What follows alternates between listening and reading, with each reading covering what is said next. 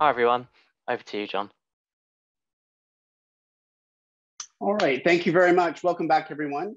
And welcome to Building a Design System to Scale, Why the Dam is Instrumental with STANLEY Security, featuring Julian Murphy.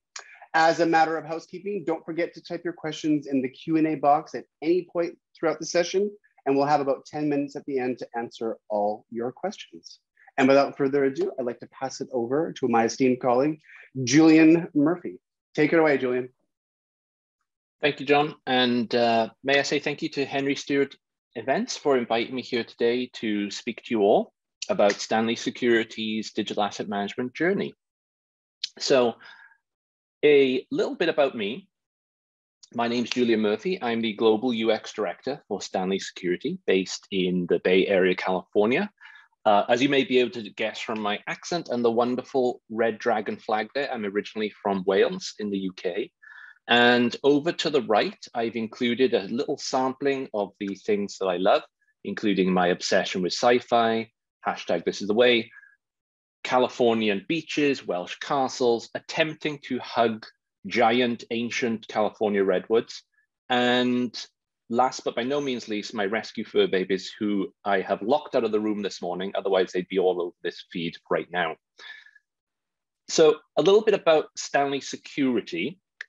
For those of you who may not know, STANLEY Security is a subsidiary of the Stanley Black & Decker Corporation, famous for such brands as Craftsman, DeWalt, Irwin Tools, and many more besides the eponymous brands in its name. STANLEY Security is made up of a number of sub-brands itself, many of which you can see on the slide here. And many of those brands themselves are made up of sub-brands, such as healthcare, which includes a number of market-leading brands, including probably the most famous, the Hugs Infant Protection System and its partner product, Kisses. So you can imagine that the biggest challenge we had with having so many brands and so many assets is that we needed to find a way to scale global adoption of a system that would ultimately house a plethora of creative assets from these multiple brands. We had to build for scale, and we had to abandon the ineffective practice of siloing creative assets across multiple applications such as Dropbox, SharePoint, Box, and many more in between. In short, we needed a single source of creative truth for our brand to support the Aditi Design system. So what was our objective? So essentially, usability was our #1 priority, and thus the phrase, "a dam is only as useful as it is usable," was born. Through our user research, we broke down or identified 4 key areas of improvement. Users needed to be able to find what they needed when they needed it in a humanized fashion. The system needed to be able to handle real-time updates to metadata, to asset changes, to settings, taxonomy, etc. The system needed to be accessible across an agnostic platform base. So whether it's desktop, mobile, it needed to be accessible through those. And then lastly, the system had to scale with us. So whether that scale came from organic growth or through M&A activity, the system needed that flexibility to grow with us. So where do we start? So to quote a mentor of mine, former chief design officer at Apple, Sir Johnny Ive, he says that to create something truly new, you have to start again. So where do we start? Where do we start? How do we create something new? Where do we start? Well, we have to start by learning from our past mistakes. And we learn from our prior DAM implementation. And when we went through our UX research, we identified the 4 key areas that I touched upon in the prior slide. Users were commenting that they were frustrated. They couldn't find what they needed. They were tired of having to wait 24 hours to updates to appear in the system. And after those 24 hours, it wasn't guaranteed that the action that they wished to perform was going to be successful. They may have to wait 24 hours for an error message to then try again. They complained of poor performance, and they complained of no cloud access. So they were forced to use in their desktop. So we in the project team had this false consensus that we had built a system that the users loved, and they had everything that they needed to be able to find. They had this wonderful taxonomy and everything was there, but it failed to deliver on that key notion of usability, and our users eventually abandoned the system. So with usability as our key objective, we knew that we had to redefine the taxonomy. We had to abandon that typical hierarchical waterfall approach for a more matrix style approach. We had to meet the user where they were and allow them to find the asset that they needed when they needed it, no matter the angle they came from. So if they wish to search in this instance for a Stanley van, then they should be able to find the asset that they're looking for. If they wish to use an Amazon type experience and go through the taxonomy that way, through brand or industry or asset type, they should have that capability. And our current taxonomy didn't support that. So with our taxonomy redefined, the next stage was to curate the content. This was an activity that was even more pressing given the onset of the pandemic, where customer sites, where we would take photos of the photos in or the products in use, they were actually starting to be locked down, and we had our own internal policies that would prevent people from traveling. So it was very difficult to get those shoots. So working with 11 different content teams across 10 different brands, we were able to curate all our content. But the main thing that happened is we actually discovered we had assets we didn't even know about. And I just want to take this opportunity to thank our Scandinavian team, who were instrumental in finding and introducing us to some amazing, beautiful environment shots that you might have seen further up in this masonry grid.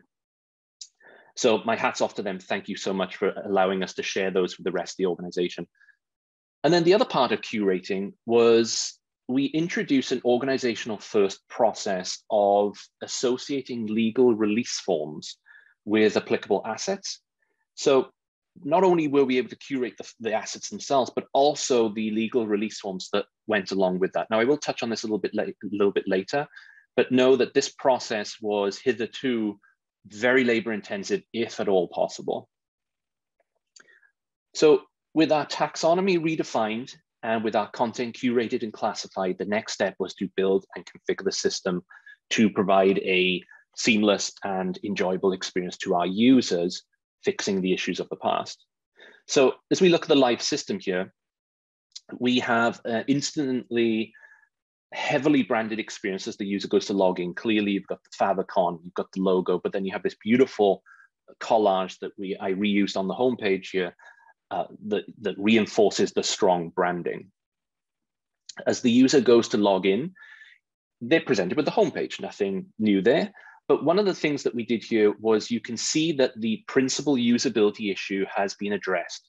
We refined the UI to ensure that search was front and center, and therefore it mimics that Google experience, reinforcing familiarity for our users. In addition to that, we also increased the size of the search bar 3 times to help reinforce the visual contrast on the page and also the visual hierarchy.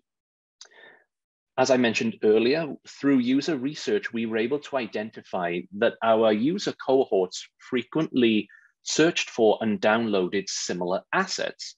So using that information along with session analysis, we were able to curate those assets into applicable collections and make them available for single-click access on the homepage.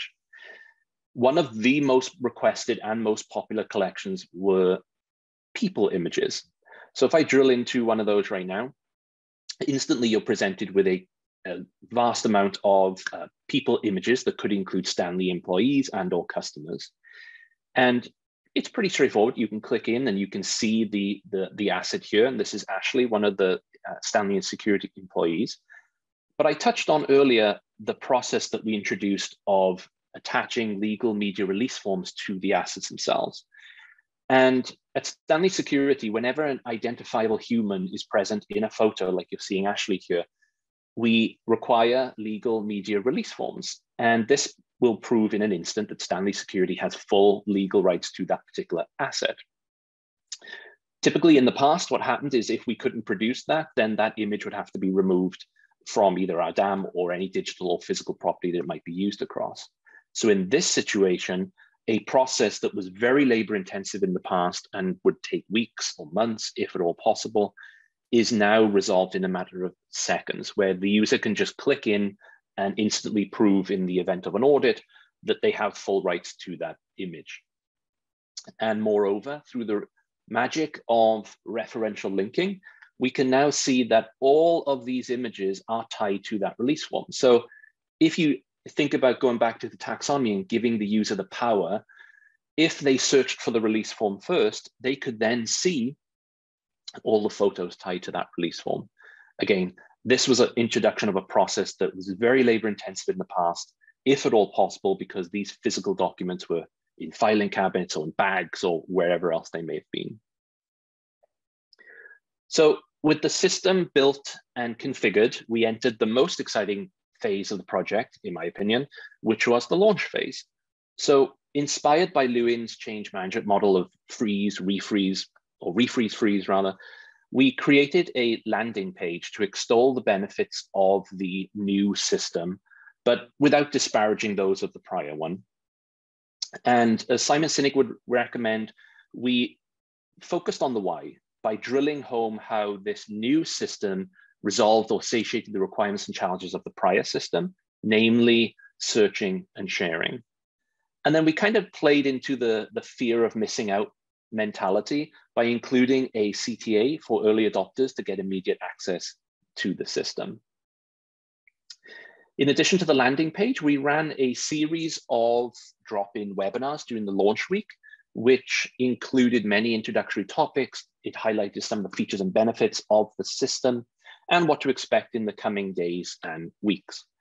We also built a series of short form onboarding videos that covered a number of topics, some of which that you see here on the slide, made these available for our users. And then last but by no means least, we created a whole series of self-help Cliff Notes style documentation and made these available not only in the app itself, but on our community. So how successful were we? Well, we know that everybody loves stats in a presentation. So to satiate curiosity, I threw together some KPIs here that cover the first 6 months of the new system. Now, we aren't blessed with a large user database like our cousins in DeWalt and Craftsman and so forth, but we do have some remarkable stats over that first 6 months. The key takeaway here is that over the first 6 months, we had more engagement than over the entire 18-month lifespan of the prior system, which is pretty cool. But the one that stands out for me in these stats right here was the searches and shares. It's almost a 1-to-1 ratio. And it proved that not only were users interacting with the searches, but the assets that they then found, they were using the system as intended and sharing them through collections like we had done on the homepage.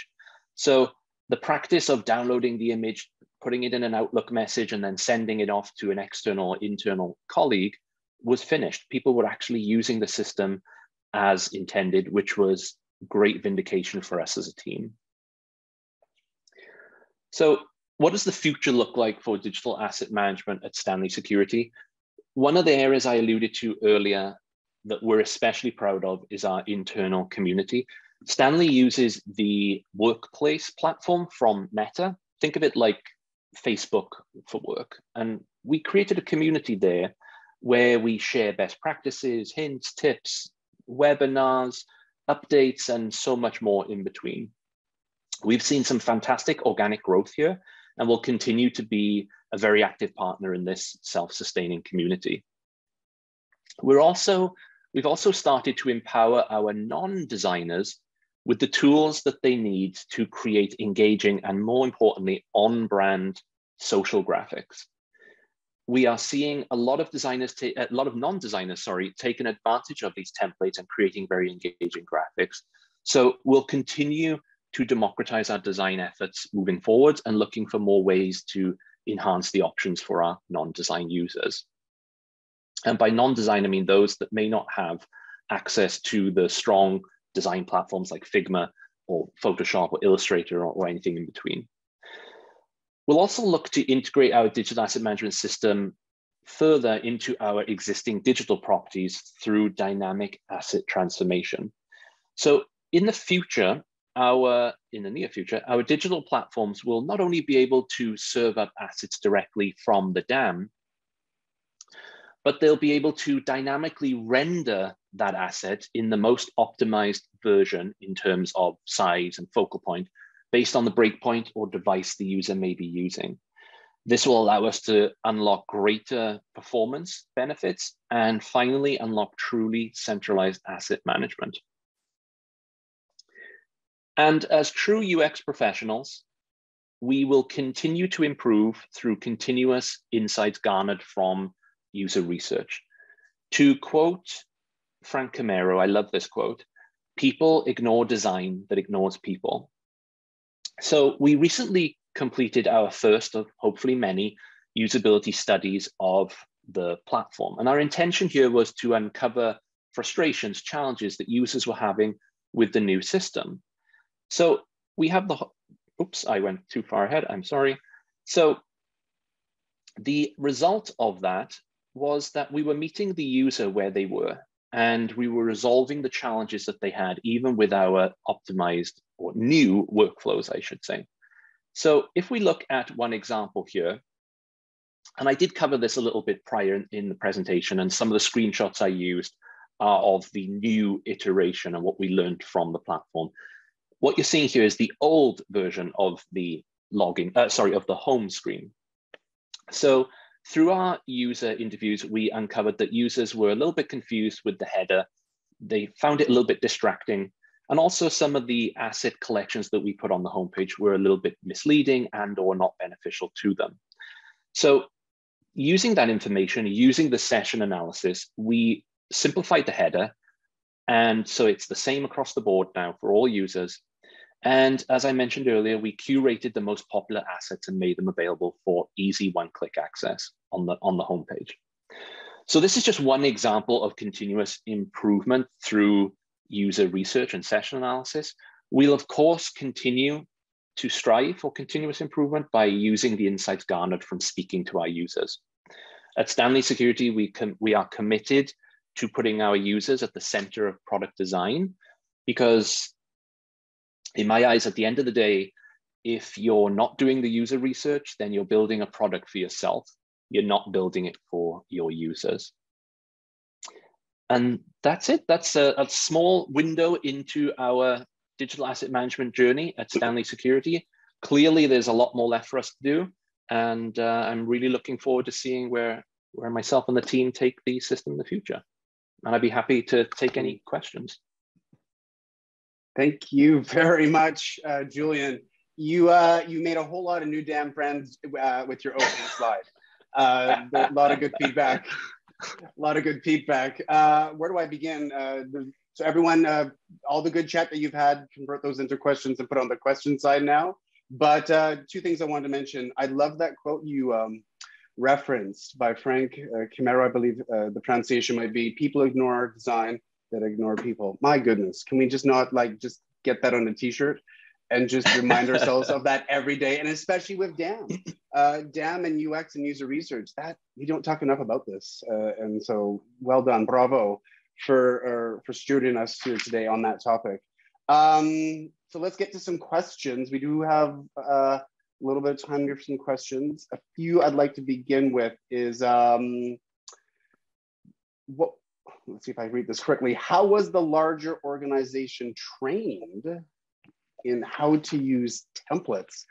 Many of the attendees today are probably using templates in the organization. Good question. So how was the larger organization trained in how to use templates?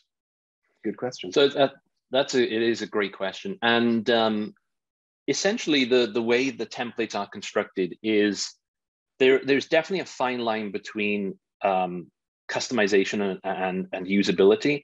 So what we did was, when we thought about the templates, we kind of created a sandbox with those templates. So the user had demarcated areas that they could change. So we were kind of putting the guardrails up, or the 10-pin bowling bumpers that I used to use as a kid. But we were putting up those guardrails so that it was very hard for them to go wrong. I mean, of course they could make mistakes, but we were trying to building as much flexibility and control as possible. So if we have an area for an image, so if we look at my screen right here, we would allow them to edit this particular text, for instance, and the image in the middle, they would be able to swap that out, but it would always be constrained to that circle, for instance. And as you said in one of your earlier slides, this is all about listening and improving. Again, I think that's a thematic thing that we should all be able to take away from your presentation today. One question has just come in from Deanna. Do you use more than one language for your metadata? Great question. Great question. We do. That is a great question. And that's actually been one of our challenges because, as I mentioned, our Scandinavian team, in the Scandinavian countries, especially in Dutch, we have longer words. So whilst we did include translation, this was something I did personally. I went through the entire system and translated in all the languages, but it was, we are using different languages, but we've just started on that journey, and it's definitely been a challenge for us. It's primarily English right now, but we definitely are building on working with the French and the Dutch teams, especially that have those longer character words. And do you have someone dedicated on the team that manages the metadata, or is that sort of a shared responsibility? We kind of have, let me count, it's 4 people that actually kind of share that at the moment, myself and 3 other admins, yeah. And then we have regional teams, regional brand manager teams then around the different regions who will help us not only translate, but manage the metadata specific to those areas. Excellent. Well done. Another question has come in from Anonymous. Well done, Anonymous. How were collections curated to be displayed on the homepage? That was many of us have those curated collection type questions, so that's a good one. Thank you. Yeah, absolutely. And it really it's twofold. It was a lot of the speaking to the users, a lot of surveying, a lot of user interviews, working with different regions, because some regions actually, I think in the Scandinavian regions, don't quote me, team, but I believe there was a cultural difference where people smiling at a camera was not necessarily culturally appropriate for that region. So people images for that region were different. So it was about speaking to experts on the ground, speaking to our users, speaking to our teams, and then also adding to that session analysis. So seeing dynamically what were the most popular assets, what are people going after. One of the most popular assets, the Stanley logo. So making sure Stanley logos are there at the front. So it was a mix between speaking to the users and session analysis. Nice. Another question has come in. What was your approach to creating the video onboarding? I've seen many other people do video onboarding projects with their organizations, so I think that's a really good question. How did you do that? So the videos was an idea I had by watching a lot of, in the design world, obviously you get a lot of influencers online that take you through a multitude of different platforms and so forth. And we found that people weren't engaging necessarily with, we can create a fancy screenshot and upload it to the community, but people weren't necessarily looking at it. So we actually found that doing a very short form video was way more impactful and people would engage with that a lot more. So our goal was to create an under 1 minute video. It was sometimes even just 30 seconds, but a very, very short form video, and then start releasing those on the community. And in terms of the topics that we picked, we basically were judging the topics based on the frustrations people were having before, namely searching. That was the most important thing. The number one objective was people needed to find what they needed. And obviously this is an ongoing exercise in terms of listening and improving to what you're hearing from your internal team. Exactly. It changes a lot. And the one thing I would encourage again is just like you mentioned, John, the listening to your users and continuing to, there's a difference between user feedback and insights. I mean, if you listen to the feedback, then you could go off the wrong path, for instance, but it's the insights you gather from that collective feedback is the important piece, is acting on those insights that you can extrapolate. I mean, DAM is a program. It's ongoing. It's not just one, and it's not a project. It doesn't end. It keeps on going. So the encouragement for those on the webinar today to realize that they do need to listen and improve and always talk to the users is a very fundamental part of doing good digital asset management. Another question has come in. What are the types of topics or events that are being discussed in those community workplaces that you've created? Good question. So a lot of the one thing that there's a multitude of topics. New asset delivery is a really popular one. And what I like about this is I personally built the community and then seeded it in the beginning, but the greatest vindication came from when community members started offering their own content. And it was really nice to see people, don't take this wrong way, but bragging about the assets that they uploaded. And again, props to the Scandinavian team that they were proud to share these wonderful images. And it opened up the entire organization's eyes to these new assets. But in addition to that, we demystify some of the areas of the app. So for instance, user accounts or user roles, we talk about that. If people have errors, if people are looking to sign up external colleagues, what's the best way for sharing with externals? What if we have a photographer offsite and we need to upload photos for review? How do we do that? So it's a lot of Q&A, webinars, product updates. I even do, or the team even does, quarterly statistic share. So we show the most popular assets. And by the way, whenever you do that, you see this spike right after when you share those most popular assets, because people go there to go re-download them just in case, because we have to, they're popular. What great evidence of the fact that, people do listen. And when they do want to communicate and share, it actually does work. I love that example. Very good. Another question from Anonymous has come in. Hope this makes sense. How do you retire content? How do you retire content? That's a great question. It's actually twofold. So we never actually delete content. We actually mark it as archive, but in layman's terms, we essentially leave it in the DAM, but we hide it from all users except the administrators and the brand managers. And the best example of why we do that, I actually use an anecdote from our cousins in DeWalt or Craftsman, is that if you think about, if you have a bunch of tools, those tools they get replaced by newer tools. Those tools are they're no longer sold in the stores. So those assets are then marked as archive and hidden.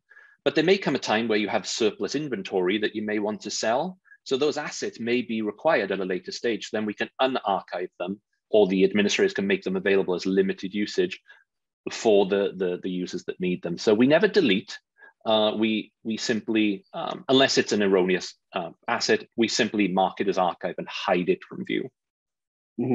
Never delete. Probably a good quote for everyone. Last question, governance and UX. Is there any governance in the type of work that you're doing there, Julian? I think that's a very good question. I wish my partner in crime, Quinn, was here. He's very good at that. It's kind of shared across the team. We obviously have an approval. Well, I shouldn't say obviously. We have different user levels, and we empower those different levels with an element of autonomy. So our brand managers and contributors, they can upload into the system. We trust those users. They are our power users. We trust them with the assets they upload. So there is no governance around those. They are intimately ingrained with our thought practices and what's required from a legal and creative level. But for the other users, and that sounds really bad, but the contributors are people that I've really dug myself a hole here, but we don't necessarily trust with full permissions to upload assets. They upload, and then there is a full governance process where we go through, review those images or videos and adjust and work with them accordingly. That's good governance. I like that, Julian. Very well done. I think the theme for all those attending today is, are you listening and are you improving? And if everyone can give a virtual applause and join me in thanking Julian Excellent presentation. You've inspired many people. The feedback is quite exceptional here. People ignore design that ignore people. Are we listening and are we improving? Thank you very much, Julian. And now there's time to grab another cup of coffee and join the Birds of a Feather Lounge discussion. So take a seat at a virtual table in the lounge to chat with fellow attendees. Tables are first come, first served, so go now or visit the exhibition to see how sponsors can help you with your DAM. And Julian, thank you very much again. Excellent, excellent work. Thank you. Thank you.